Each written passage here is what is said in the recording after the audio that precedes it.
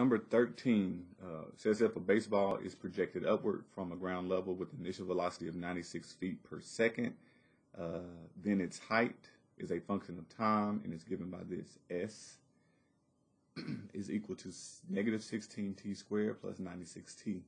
We want to know what is the maximum height reached by the ball. So this is an application of the quadratic formula when we find the vertex. So finding the vertex will give us the maximum height.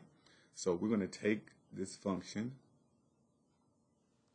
and we're going to complete the square, find the vertex, and that y-coordinate will give us our maximum. We do know it's going to be a maximum because our leading term is negative. Okay. So that kind of yields. So we don't have a constant to move over. So this term is going to be set equal to 0. And I'm going to go ahead and factor out the negative 16.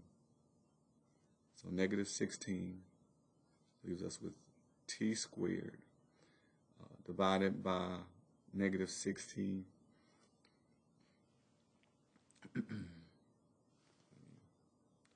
the math here, times 5 is 80, so 6 minus 6t plus blank spot is equal to 0 plus blank, because we're going to be adding something to both sides.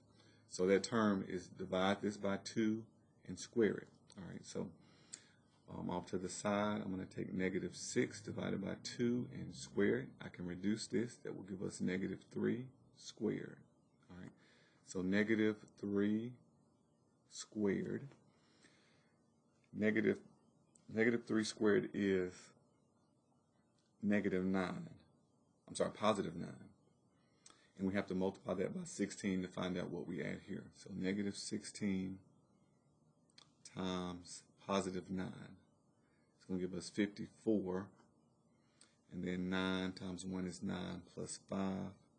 Carried from the 54 is 144. It's going to be a negative 144. So that's essentially what we've added to both sides.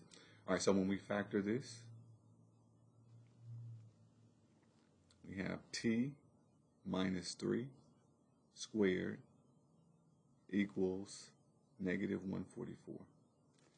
And we move it over and we get this function of height in vertex form. And move the 44 over, so plus 144.